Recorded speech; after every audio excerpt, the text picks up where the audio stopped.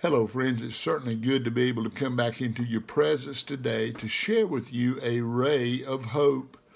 Today, I want to talk to you about having access to the very throne room of God, having access to God. The psalmist said in Psalm 119, verse number 115, "Depart from me, evildoers, for I will keep the commandments of my God." One of the greatest things that you and I can have is access to the very throne room of God, and to have that access, we must turn away from all evil and keep the commandments of God. To be one with God in this life, you need a way of accessing God, and I'm here to tell you that there is an easy way to have access to the kingdom of God, and that's to seek Him with all your heart. My friend, you need a way of calling God like you would call your neighbor on the telephone, but a telephone doesn't reach the kingdom of heaven.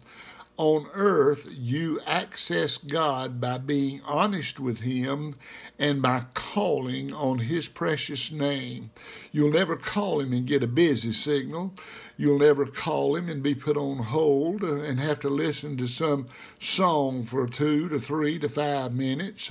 You'll never call Him, my friend, and not get an answer and be sent to voicemail. But when you call God, you'll always hear His still small voice speak to your heart, and you'll hear Him say these words, "Here am I." So you can access God by pouring out everything in your life before Him without knowing if He will respond to you before you pour out your life. My friend, you pour it out anyway, trusting in faith that He will respond because He's promised us He will. To be one with God, you need faith before you ever require God to give you anything in return for your faith. To be one with God, you need to admit to Him and to yourself that you are in need of a Savior, a sinner in need of a Savior.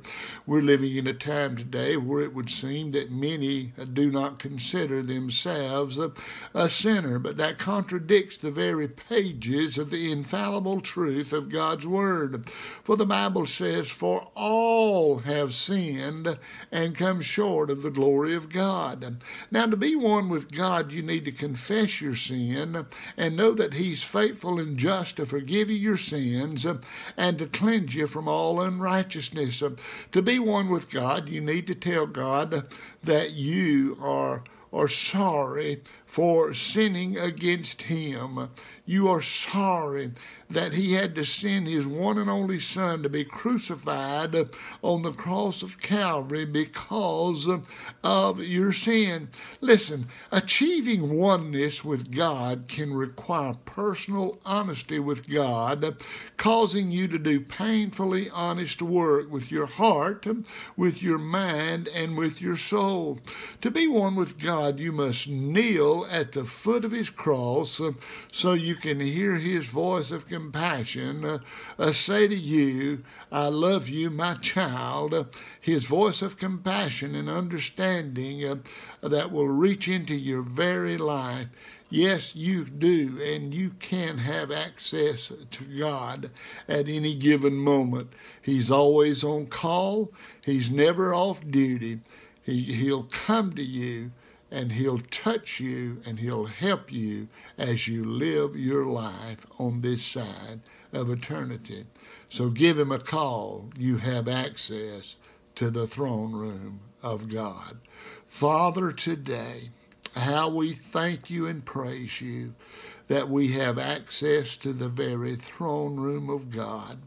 Now, Lord, today I pray that You'll bless the one who may be struggling and who may be having a hard time with coping with life. Give them, Lord, the knowledge to know that they have access to the throne room of God and to the one who can bring peace and comfort even in the midst of the storms of life. God, how we thank You for that now. In Jesus' name, amen. Well, God bless you today, my friend. Go out into your world and make a difference. Remember that your life may be the only Bible that some will ever read. So you smile real big and let others see Jesus in you.